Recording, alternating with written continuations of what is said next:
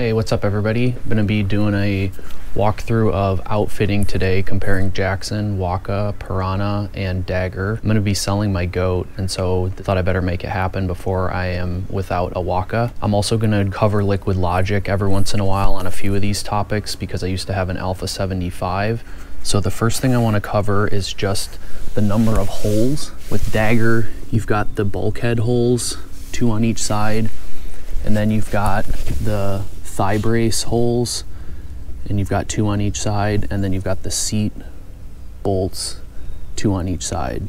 So 2, 4, 6 by 2 is 12. Pyranha boat, I believe, is going to be the same. You've got 2, 2, and 2. With the Waka, you've got 2 on the side, but you do not have any for the thigh brace or for the hip pads. And so instead of 12, you're just dealing with 4. And then Jackson's gonna win the day on this one. No holes whatsoever. As far as how dry these boats tend to run, Jackson almost always completely bone dry for me. The Waka, same deal. I've never had really any water getting in this boat. The Pyranha boat is basically the same. Those 3 boats have been very dry for me. Dagger, on the other hand, I've only been paddling the code a few times now, but this boat is wet. Like, it has more water in it than basically any boat that I've owned. So really not impressed at all with the dryness of the Dagger outfitting. And talking to other people who have codes and who've had Daggers in the past, they seem to think that that's sort of the MO. The other thing to think about is what tools are required to work on these boats on the water, especially because I usually carry 4mm Allens. Unfortunately, with Dagger, that's not going to be all that you need to work on these. As you can see, the seat uses a 4mm, but the thigh braces use a Phillips head, and then they use a standard 4mm on this grab handle, but all of the other ones use a security T27. Actually, it's not a T25. And I know that because one of them came loose, which I noticed on another buddy's as well. It was one of these back handles. On the Pyranha boats, it's all 4mm Allens, and none of them are security, so you can do everything with the same tool. Same thing on the Waka boats. And then on the Jackson boat, you do have some different tools. So here you've got a big number 1 Phillips for those grab handles, and I don't know if that's a 4mm actually. That might be a little bit smaller. So a little bit of variation there, although I've never had any issue with their stuff being loose. I have had Pyranha boats where grab handles were quite loose. Some bolts were actually completely loose when I got them. So first thing I'd recommend is you always check to see if everything is snug as you're going. All right, next up I want to cover grab handles. Aluminum across the board with the exception of Waka, who uses a plastic grab handle that is have metal on the inside of it. They've added washers to where it connects because the issue was really always that it could pull off the head. So I don't see a huge issue with that. Lots of room underneath them, so really easy to grab. Jackson's a little bit smaller underneath, but they're really, really comfortable. They're fat and rounded. Pyranha, super nice grab handles. Dagger, not a huge fan, honestly. These are pretty thin, and so they kind of bite into your hand. If you're putting tie downs through here, they tend to kind of bite into the corner and they don't like to move around. Next up is bulkheads. So we're going to take a peek in here. You can see that I've got 2 different pieces of foam for the Dagger bulkhead.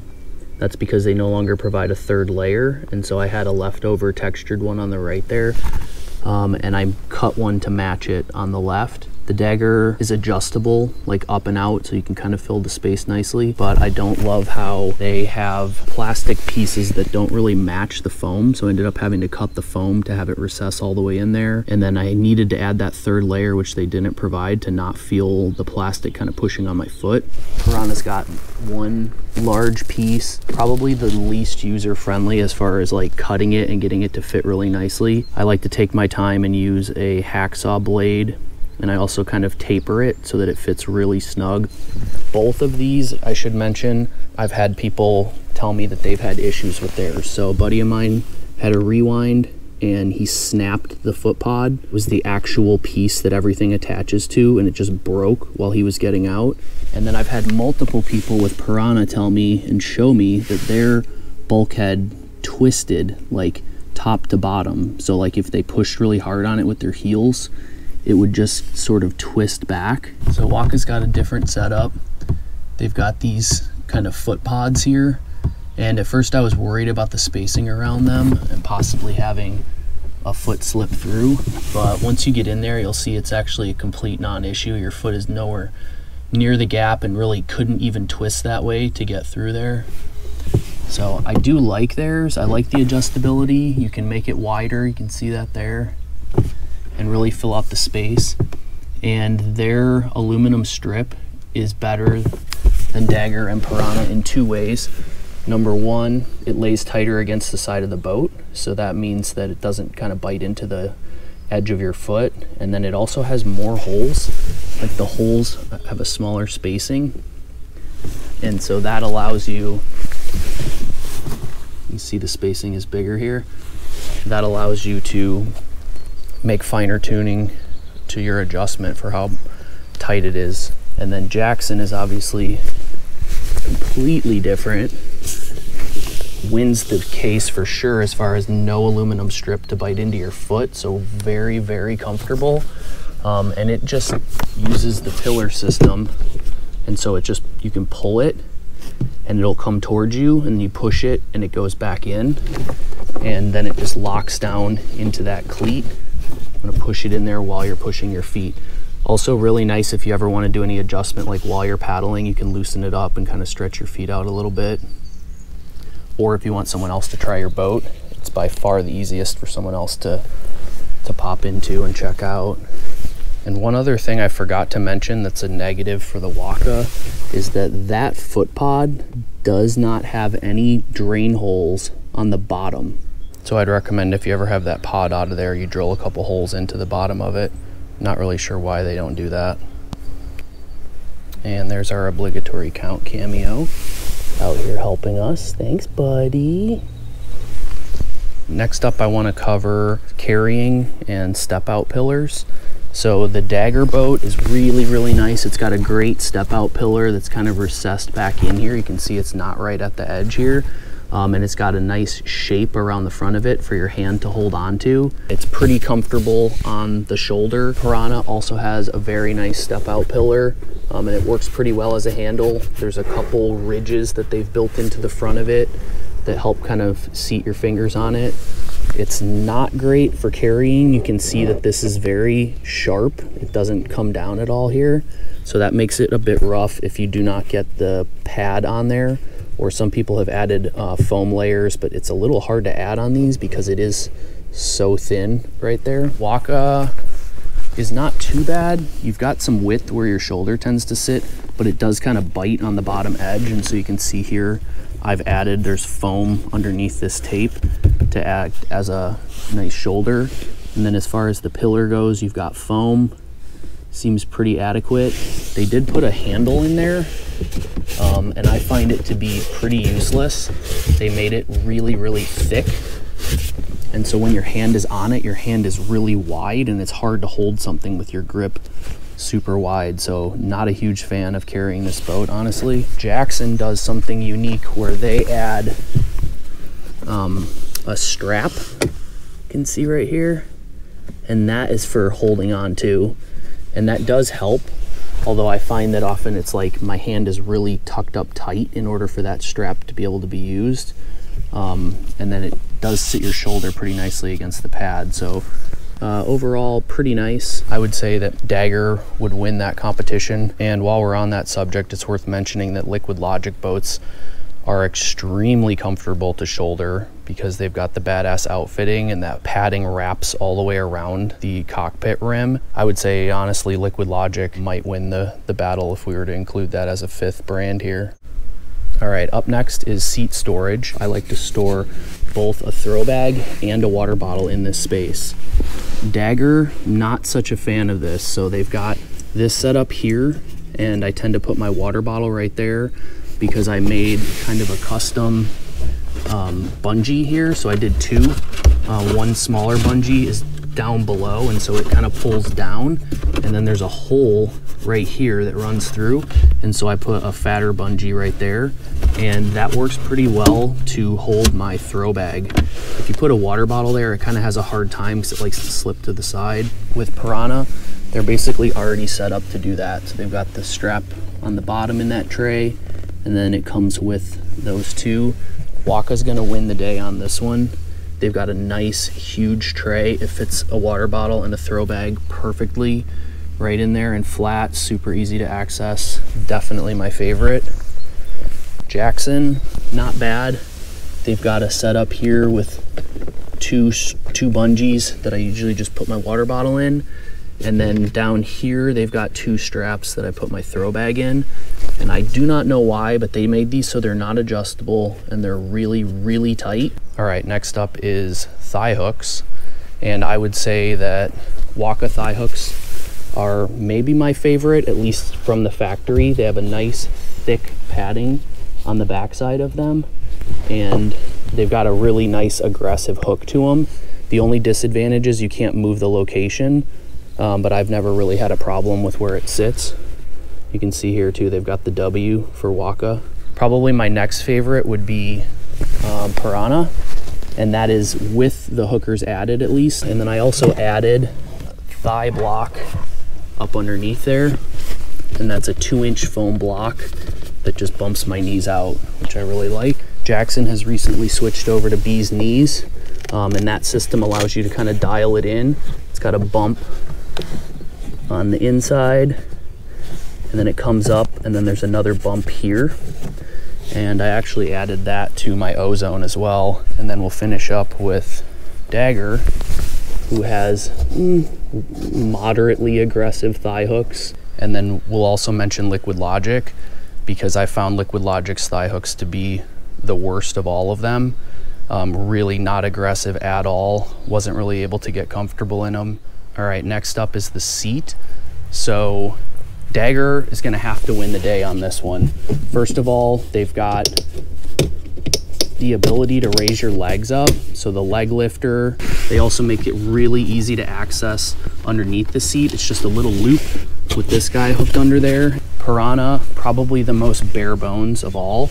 I do run some hip shims under there. If you're running them, I don't recommend you pull the whole seat up. Just squish them through here and you can just make them fit. Waka, pretty basic. I found it to be relatively comfortable, and I would say Jackson are quite comfortable.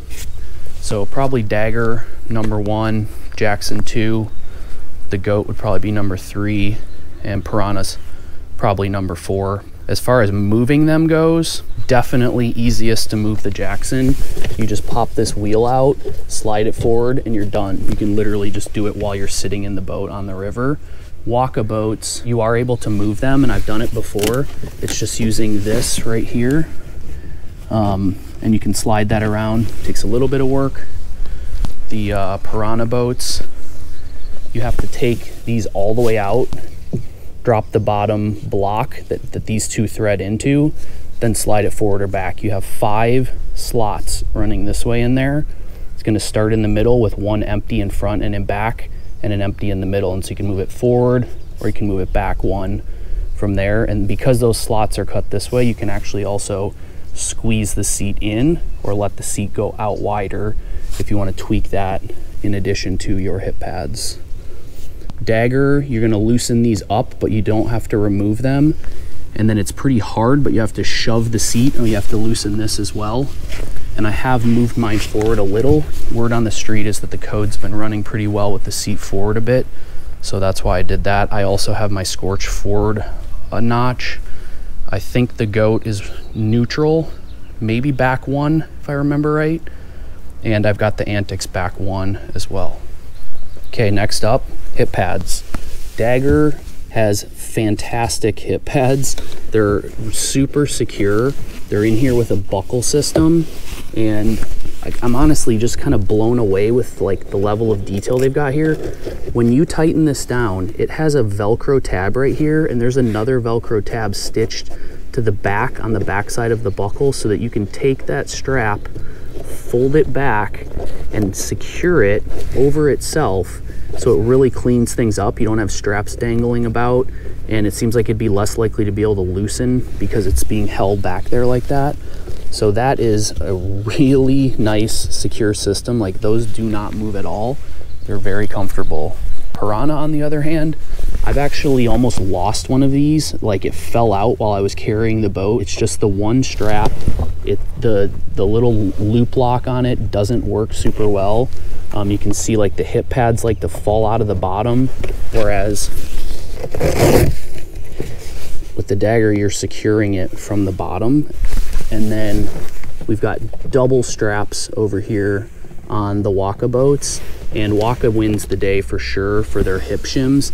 They go behind the original and they're Velcroed on both sides. And so they just lock to the side of the boat and then they stay secure right there. Really nice. It does have a big bump out here, which I know some people don't like. I really like it. It feels secure over my hip. Jackson maybe kind of comes in somewhere in between. It does have the ability to secure it from the back, and it's got some flaps for putting different layers into. It doesn't really bump out at the top. I kind of wish it bumped out a little bit more, but it is pretty secure. It works. They bulked up the top because these cables run over the top, the ropes do. All right, so let's cover backbands. Dagger does have a really nice backband, but I don't love these kind of lines in here. Sometimes I can feel those against my back, but really secure. It attaches with 3 clips. Pyranha, relatively comfortable. It sits a little low standard, and so I've added the hack in here where I'm running through 2 loops instead of running through the seat. I'm running them up higher, so it kind of lifts it up a little bit.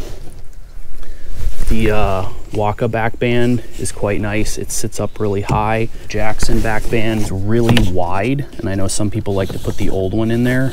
I've not had too many problems with this one. It seems to work pretty well.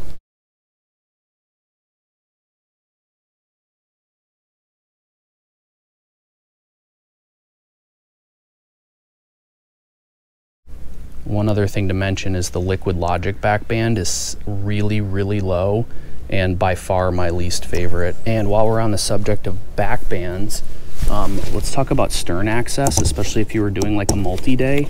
So with the Dagger, you can get it really nice and out of the way. You get a huge opening back to the back, and it's pretty high deck height, so you've got a lot of space to move stuff through there as well. If we look at the Pyranha, you've just got that one strap, and unless you undo the whole strap through the buckle, you can't remove it from down here. It's through like a little plastic slot. And so I found when I did multi-days, this really gets in the way. You're trying to shove stuff through there, and there's no great way to get the backband out of the way. It's also a pretty low deck height, and so you were really squeezing like Fuda bags in there, and then there's room back there, but it's really tight to get them through here. With the Goat and the Wakas, you've got really nice clean access through these clips. So you just pop these off, and you can actually take them off the bottom too. You just come off those ropes, and then that whole thing literally comes all the way up to here. So super nice open access into the back. They've also got a fairly high deck height, which I don't love for rolling and leaning back, but it is really nice for accessing the stern. And then Jackson, you've got that one clip that you can undo, and it does open up pretty far out of the way, even though you can't really bring it forward. So pretty good stern access. All right, let's talk about stern loops, because that's something that I'm using all the time for securing gear. I usually have one small dry bag with me that's got a pin kit and some safety stuff in it. And then on the other side, I've been putting a waterproof container that I keep a walkie-talkie and a Garmin InReach Mini in there, and then often give the other walkie-talkie to somebody else in our group. These grab handles are really nice on the Dagger. Like, I think they've got the nicest ones by far. They're coated and they're right in the corner, so just super easy to access. If we look at the Pyranha, it's also coated. It's a little bit further up on the side, and I think it's nicer to have them down here in the corner versus up here. It's a little harder to get at these sometimes. With Waka, you're essentially using that strap which the seat is kind of pulling. So when you attach it, it's pulled tight. So it can be a little bit annoying to try to get something to hook on there. With Jackson grab handles here, and they've got reflective in them, which I think is a nice touch. And that's the case throughout all of the rope system, which I didn't really touch on, but as far as all of this goes, like, that's obviously the biggest difference between Jackson and these other manufacturers as far as overall outfitting, is that they're using a rope system where all three of these are using a ratchet system. I've never had issues with the ropes. They've always stayed secure.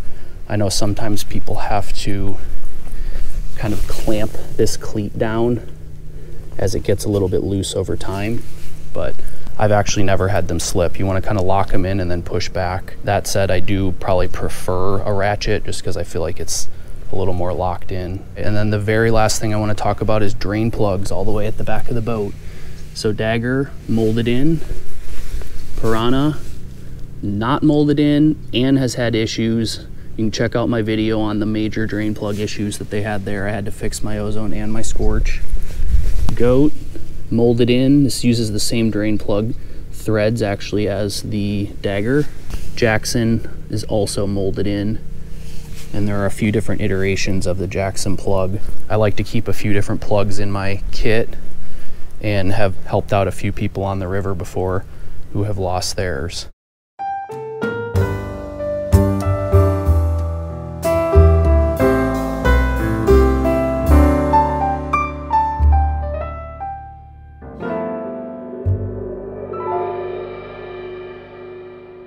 I hope that helped everybody out. Please throw anything in the comments that I've forgotten, or if you have thoughts about any of this. Thanks for hanging with me today. We'll see you on the river.